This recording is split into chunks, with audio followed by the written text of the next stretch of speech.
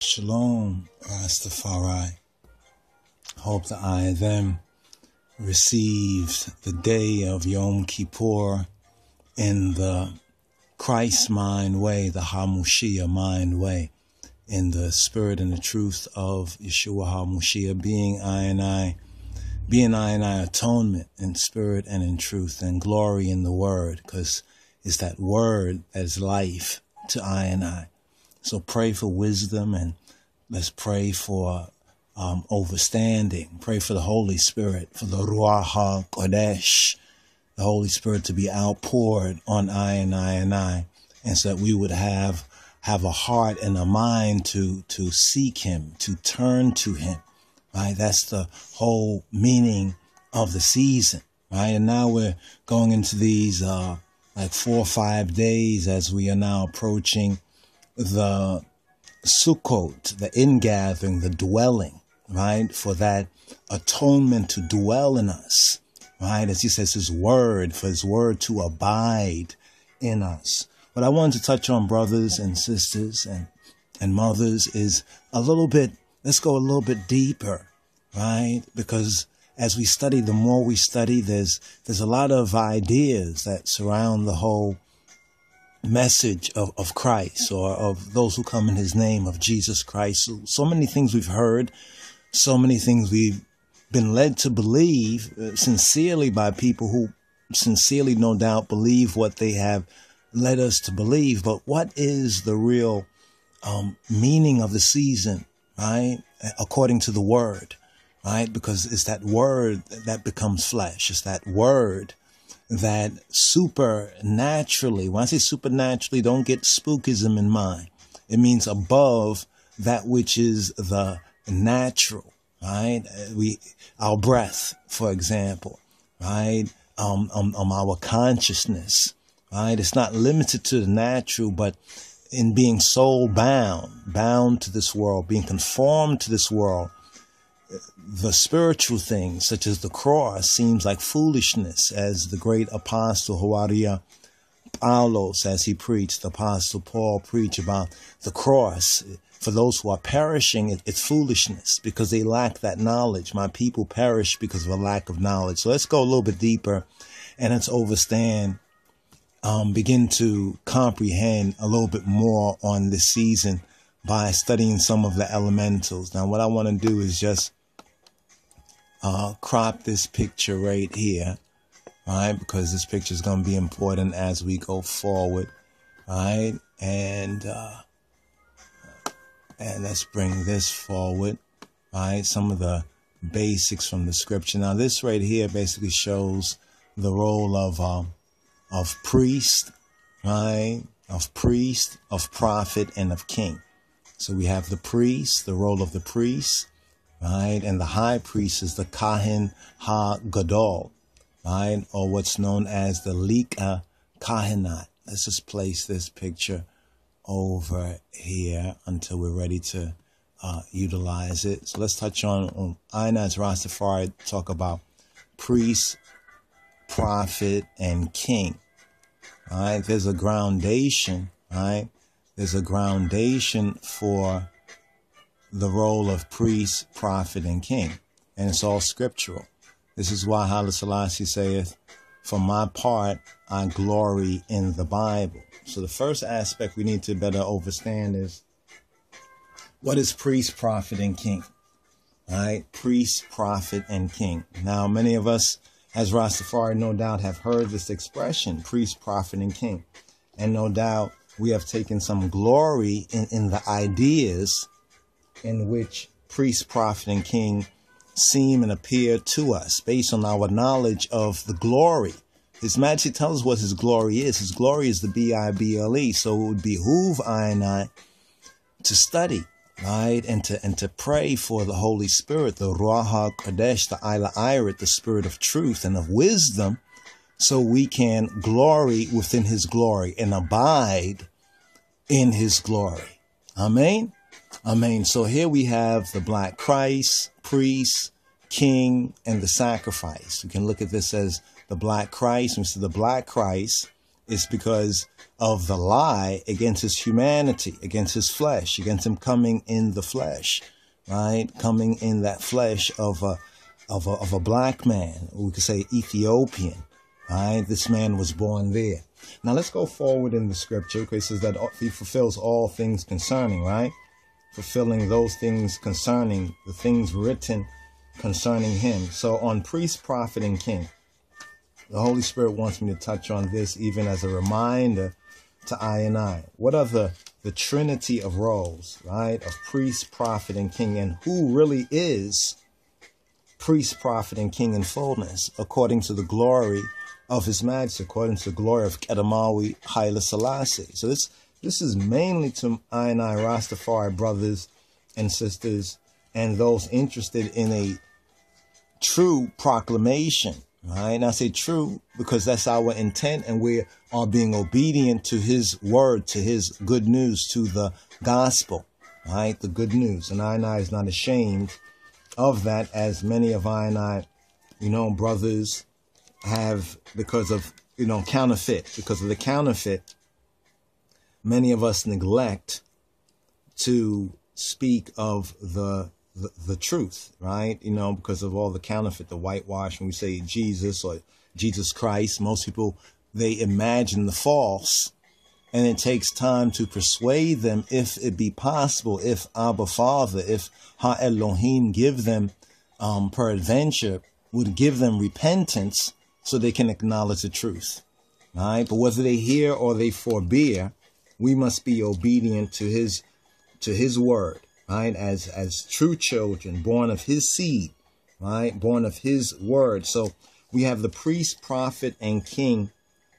functions, right? The priest, prophet, and king, right? Very important. So what's the first we had? We first had the priest role, the priest, the high priest, right? And who is the high priest? It's the Kahan HaGadol. Now this season, Yom Kippur, when we look at it in the Torah, there must be a high priest. In order for Yom Kippur to be truly Yom Kippur, according to his word, in spirit and in truth, there must be a high priest. Right? And I know that enough of mine in different, mansions, if we can call them that, among different houses, and some of the Ayabingi will say this one is I priest and that one is I priest, and so forth and so on. But I priest, according to the glory of the King of Kings, is Yeshua HaMoshiach, is Jesus Christos. So if we carry that name RasTafari, do we carry it legitimately according to the law of his spirit, the law of truth, the Torah of truth? So our high priest, the real high priest, the true high priest, according to the glory of his majesty, is Yeshua HaMoshiach, is Jesus Christos. And for the Yom Kippur, one of the readings for that day, but it's also a reading good for any day and every day, is the epistle to the Ibrawian, or the Ibrawian, or the epistle to the Hebrews, because Hebrews explains to us as black Hebrews, as Ethiopian Hebrews, redeemed, Beta Ethiopian Hebrew Israelites. It explains to I and I exactly what Yeshua HaMoshiach fulfilled. Hold on for a moment right here. Playing a little bit of Augustus Pablo. I hope they don't tag me with video for that. You know how it goes sometime, but let's move forward still. All right, so we want to touch a little bit more on the role. What is the role of the high priest? So we can see and know for ourselves in spirit, right, in the word, in the spirit, and in the truth of what Yeshua fulfilled. What did he accomplish? When they say that, well, Christ, Jesus Christos, Getachin, he fulfilled the Old Testament types. Right? He fulfilled the law. He fulfilled that Torah concerning our remission of sin, our atonement. He is that perfect atonement because he is the Lamb, right? He is the Lamb, right? The Set Ha Elohim. Now, here they have Easter lamb, or our Passover lamb. That's a good question. Is Yeshua our Easter lamb or our Passover lamb? That's a good one right there. All right, but let's move forward in speaking of the role of the high priest. All right, so what is the role? All right, we'll put this over here too for a moment. What is the role of the high priest? So we're going to refer liberally to the Hebrew for Christians, right? Because coming from a Judaic, when I say Judaic, coming from a scriptural perspective, there's a lot of line on line, precept on precept, and line on line, and here a little and there a little. In other words, in that sense of the Hebrew systemic, even though some other, latter-day Jewish things creep in, but the Holy Spirit will show you what's what, because you see what matches scripture and what seems as though it's like what's man's thinking, right? And what is Abba Father's thinking. So overall, we think it's a good point of reference. So we know that Yom Kippur, the Day of Atonement, right? The Day of Atonement, one of the holiest days in the Hebrew year, or the Shana. And it provides for I and I a prophetic, right, insight. Right? There's a prophetic insight regarding the Moshiach. Some say the second coming. Right? But we ask whether ones have missed that, and it's judgment time. Now, the restoration of national Israel, or black Israel, the black Hebrews, the Ethiopian Hebrews, are redeemed. The key word, redeemed. That's what the Day of Atonement, Yom Kippur, is all about. And it's also about the final judgment of the world, the final judgment of Babylon, of Baal's system. It is also a day that reveals, and here's the revelation, it reveals the high priestly work of Yeshua. What is that high priestly work that he fulfilled as our Kohen, or Kahin Gadol, or Kahin HaGadol, the high priest, after, and here's the key, the order of Melchizedek, or Melchizedek. Now, who is Melchizedek? Well, first of all, what does Melchizedek mean? Right? It means the king of righteousness, or my king, right? My king is righteousness. Now, we know that Melchizedek, right, when we speak about after the order of Melchizedek. And all this is very important, Rastafari brothers, because we've been asking and reasoning among ourselves of, okay, we hear the call to the order of Melchizedek, but what is truly the order of Melchizedek according to the glory of I and I Abba, I and I Father? We know he's I and I Father because his name is upon us. His seed, his word must be in us. And he says, for my part, I glory in the Bible. So let's study this right here when we're going to speak on Melchizedek. So the connection here with Yeshua is that Yeshua, right, Jesus is the Kahin HaGadol, or the Kohen Gadol, after the order of Melchizedek. Now, if we go through the terminology of Yom Kippur, right, actually, when you look into the Torah, right, it's written Yom HaKippurim, which is interesting. Yom HaKippurim. So the Yad Mim at the end, instead of Kippur, Kippurim, makes it plural. And some say that it might be because the purification process, it cleansed from a multitude of transgressions. Right? It was like a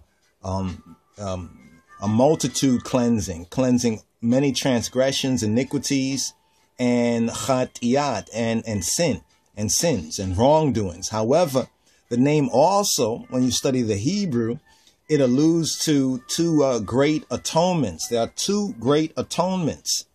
So we say Yom Kippur in the singular sense, but if we look at the Hebrew in the Torah, it's Yom HaKippurim. Ha is the, right? The day of the atonements, right? So here's the dual, right? The duality, right? That individual, vid-duo, right? That duality here. There's two great atonements that are given by Yod-He, Weh-He, Yahweh. The first for those among the nations, right? First is among those among the Gentiles or the nations who turn to Yeshua in spirit and in truth for cleansing and forgiveness. And the second is for the purification of the ethnic. When we say the ethnic, the racial or the black Israel, the Ethiopian Hebrew, the redeemed Beta Ethiopian Hebrew Israelite tribe nation during Yom Adonai. Now, Yom Adonai is the great day of the Lord, the Yom Adonai or Ha-Adonai, which is at the end of days or at the end of time, right? What we call time, or what we know as time, is relative to the orderly progressions of the heavens. So if something, or rather someone, were to throw the heavens out of balance, as it says, when the heavens rolled up like a scroll, then truly we would be at the Yom Adonai, or the day of the Lord. Amen. All right. Okay. So may Yah strengthen I and I. I tell step. All right. Now, Kippurim can be read. Some people say, when you look at the Hebrew, as Yom Kippurim, Kippurim, or a day that's like Purim. That was a day of deliverance and salvation. That's explained in the book of Aster, the Metzhafe Aster, or the book of Esther. Now, thus the day on which Yeshua, he sacrificed, he gave himself on the meskel, on the wood of the cross, is the greatest Purim, right? Or a day of deliverance of all, since it is through him we are eternally saved, preserved from the hands of all I and I enemies. Now, when we look into the Torah, right, the scriptures, especially the first 5 books, it states that Yom Kippur, Ha-Kippurim, was the only time when the high priest, or the Lika Kahinat, the Kahin HaGadol, Be'evrayist, right, could enter the Holy of Holies, right, the Holy of Holies, which is like the inner sanctum, and call upon the name of Yod-He, Weh-He, and call upon the name of Yahweh, right, to offer blood sacrifice, right, for the Chatiyat, for the sin nature of the people, of the chosen people. Now, this is based on the principle that is known as life for a life, right? This is an Old Testament or Old Covenant principle, life for life, and it's the foundation of what is known as the sacrificial system, one of the most ancient, prime, primitive systems in humanity, which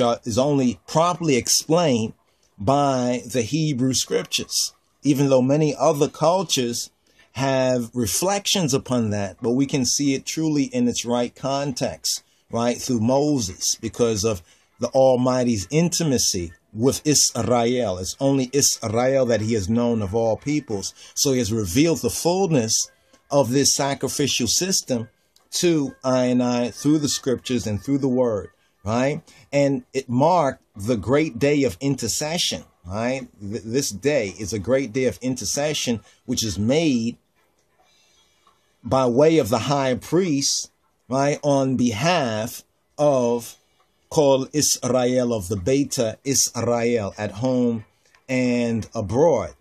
Now, there are different traditions, in traditional modern Judaism. And in modern Judaism, the day of Yom Kippur, it marks the climax of the 10-day period that's known as the 10 days of repentance, right? Or the Yamim Noraim, the days of awe, right? And according to certain ancient Judahish and Jewish sages on Rosh Hashanah, the destiny of the Tzaddikan or the Tzaddikim are written in the book of life, right? The Sefer Hayim, HaHayim, and the destiny of the wicked or the Reshayim are written in the book of death. So there's that distinguishment right there. However, most people, right, will not be inscribed in either book, but have 10 days, right? And these 10 days, right, would be the 10 days leading to Yom Kippur. Now this was the understanding, right, that was more after the Second Temple period. But it goes in tune, even though it's coming from like Jewish sages, it's very much in tune with the spirit of the word. We don't find anything there that offends the basic spirit of the word. So let's go on right there. So they have these 10 days to repent before sealing their fate, because we know that these are types and shadows. Hawariyap Alos, he explains to us that these are all considered to be types and shadows of things to come, of what would happen in the latter days. This is why it's good to remember these things and to study these things and to learn in the context of our salvation of Yeshua, what he fulfilled, right? Because very, very important. Much will be revealed once you begin to have those first principles, right? Which are the first principles of the oracles of God, of Ha-Elohim, Baruch Hu, which is Torah, right? Hence the term Aseret Yemei Teshuvah, right? The 10 days of repentance. That's where we get that particular term, Aseret Yemei Teshuvah or Teshubah, right? 10 days of repentance. On Yom Kippur, then every soul, right? Every soul's name will be sealed in one of the two books. For this reason, Yom Kippur, Yom HaKippurim, is really the climax of what is known as the 40-day season, right? It's a 40-day season of Teshuvah.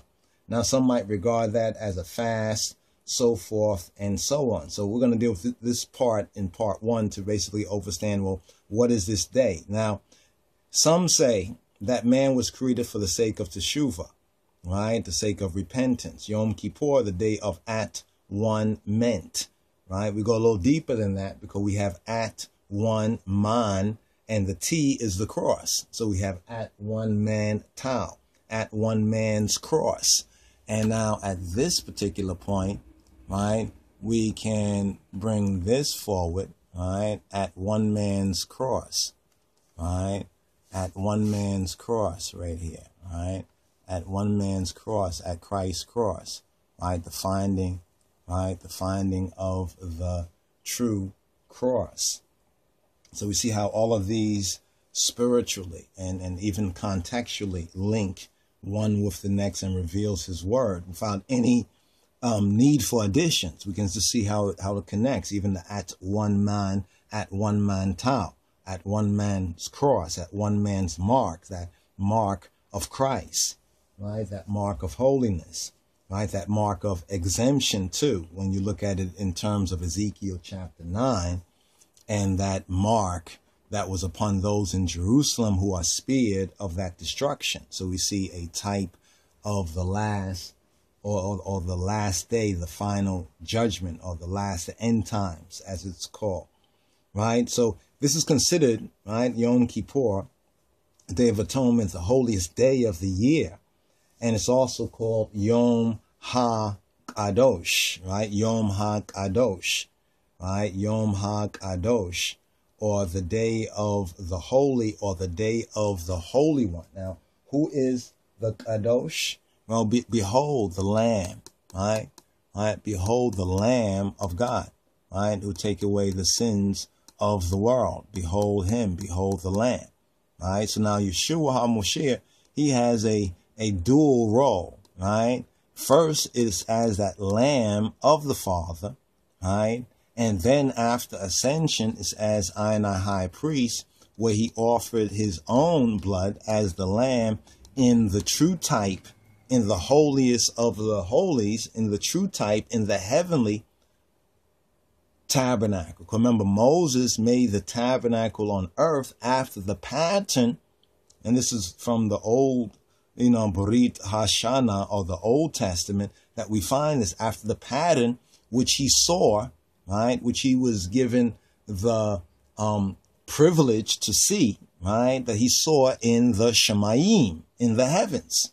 So these are real things we're speaking about, although some people would say, oh, it sounds like, but the more man is learning about his world and his universe, we're finding that the truth actually is stranger, at least from our Western Gentile way of thinking, right? Is stranger, right, than fiction, right? And we find that fiction, in a sense, kind of pales by comparison, and they're holding back some things. But it's the truth that we find here that is real.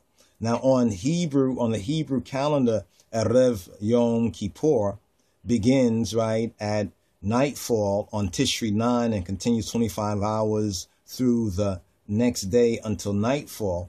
It is a solemn day, according to some traditions, of keeping this day that's marked by complete fasting, prayer, and additional synagogue services. So among the modern day Jews in Judaism, right, this is how they keep it. But there's a revelation that was shown to I, and I shared that with I and I on Wendemoch with the brothers and sisters and others. It was somewhat late when the revelation came to I, when I received it, but it was about Yom Kippur, whether to fast or not to fast. See, this all depends on who is your high priest and what is his sacrifice. You know, what is that lamb? In other words, what is that sacrifice that he giveth? Yehovah's? Now let's go forward right here. We're going to get to that. We're going to touch on that right here. Now, we're going to pass over some of the Jewish sages right here, right? Because that was for that time, since we are that seed people, right? Now, right, okay, stricken from the book which you have written. Now, Moses also talked about the book, right? Because for 40 days, you know, Moses was upon the mountain. He received the second set of tablets, of Hebrew hieroglyphic tablets Moses received on the mount, right? Because they were written in stone. If you study what hieroglyphs mean, that would fit at the two tablets.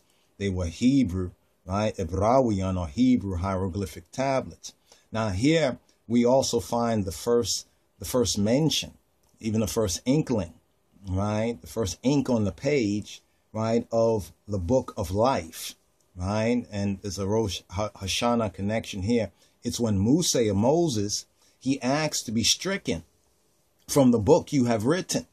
Now this is in Exodus chapter 32, verses 32 to 33.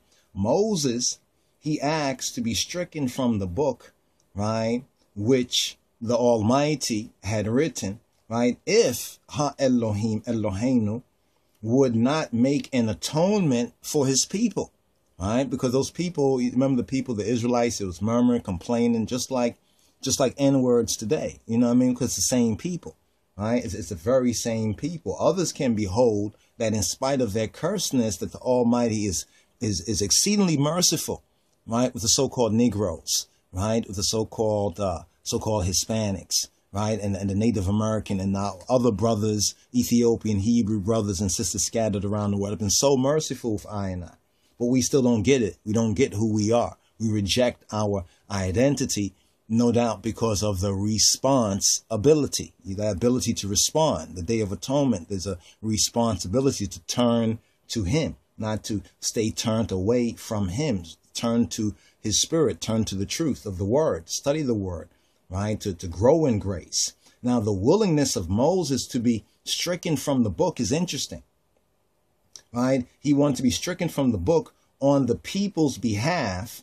And although Moses, and we can see the priest right here as a type, right, as a type of Moses. We need to understand the types and the so-called antitypes, right, in the scripture, right? What are the types and the antitypes, and what does this mean? That here we have Moses, right? Here we have Moses, right, as a type, right, as a type of Yeshua, right? He's mediating in the role of Yeshua on behalf of the people, right? That's what we have in Hebrews chapter 9, verse 15 is another important verse that gives you more on what I just said right here. So take that down and please be sure to look that up as well, right? So in moving forward, we can have a better firmness in the word of truth. Now, what's the meaning of the word Kippur, right? Now, the Day of Atonement is the English phrase for Yom Kippur.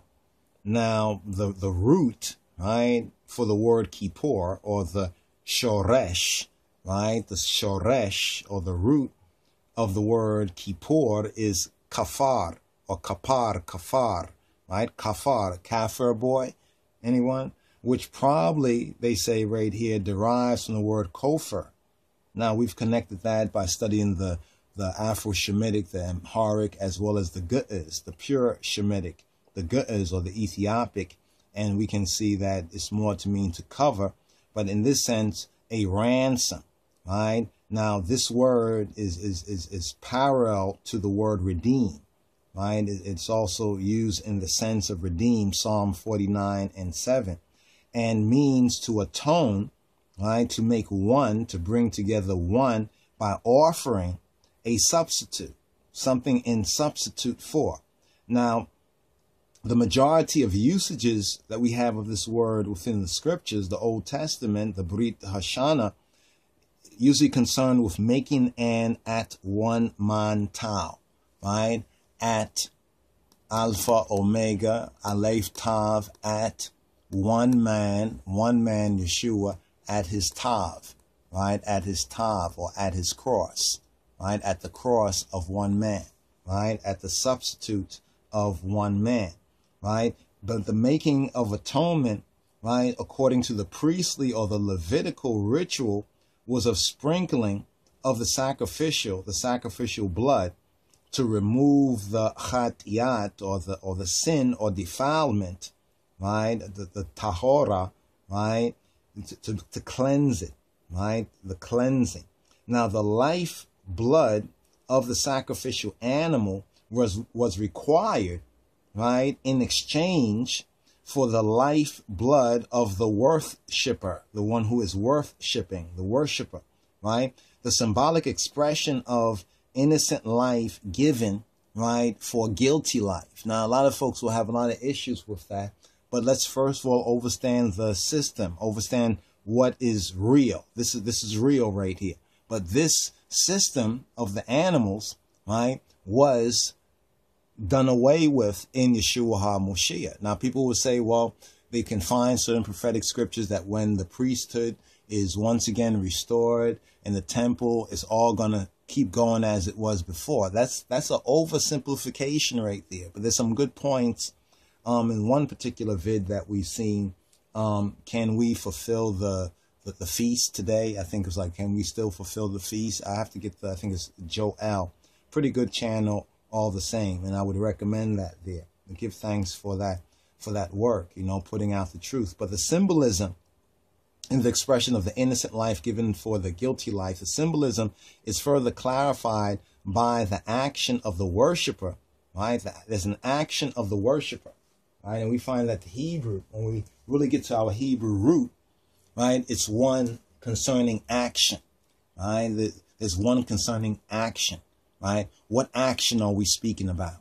All right. Stay tuned. Coming up in the part 2 of this, we're going to get a little bit more into what is the action. So we have the action, right, of the high priest, but there's also a response, right? There's a responsibility.